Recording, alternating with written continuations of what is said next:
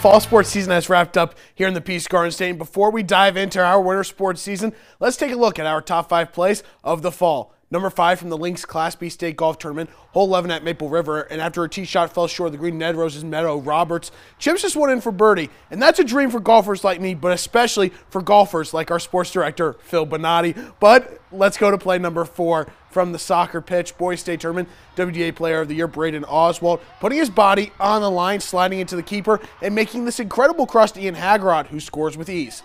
Number 3 from the Volleyball State Tournament, Class A Senior of the Year, McKenna Nold, dominating the quarterfinals for Jamestown against Fargo North, setting a Class A state record with 39 kills in the Blue Jays' victory. Let's go to play 2 from Minot Football.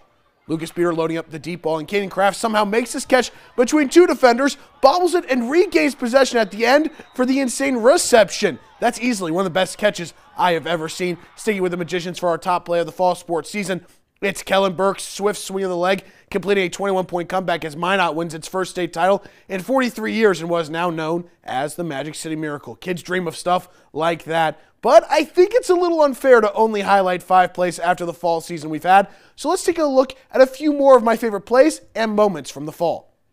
Starting with high school football, Southport's Berkeley France throws towards the end zone, and the pass is caught, but Grant County Flashers' Trey Hyde gets his hand in and steals it away for the insane one-handed interception. Let's go to some more football. It's going to be Walker Broughton's pass here in the playoffs against Grant County. It's deflected right back to him, and he takes it to the outside, scoring on this 2-point conversion attempt. And that one gives me flashbacks to the 2017-18 wildcard game with Marcus Mariota. But what a play from Broughton. 6-man state championship. Partials Clifford Malnuri rolls out and loads up the deep ball. Jace Foote makes the insane diving catch. Look at that again. He bobbles it while diving and still hauls it in for the touchdown. And in the Class A state title game, Jake Starkovich, he's hit behind the line and laterals to Riley Sunram, who takes it outside for a first down.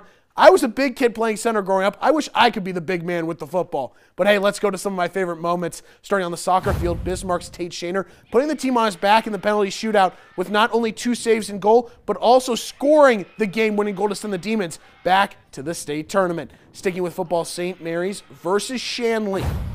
After trailing 42-0 late in the first half, the Saints would score 35 straight points, including this ridiculous touchdown run by Sam Fedoracek, escaping loads of pressure, making defenders miss, and eventually taking off and racing 65 yards to the end zone. The senior on senior night, showing out, doing what he can, but he's not the only one making plays. Fedoracek, you'll see he's going to throw this time, going downfield, and Conrad Kalber makes this insane diving circus catch, but St. Mary's fell short of a historic comeback. However, those plays definitely some of my favorite and some of the best of the year. Let's go to my favorite moment of the year, capping it all off with Minot's 21-point comeback in the Class AAA State Championship. Logan Conklin with 2 touchdown catches, but it's Kellen Burke's pick-6 touchdown and title-clinching field goal.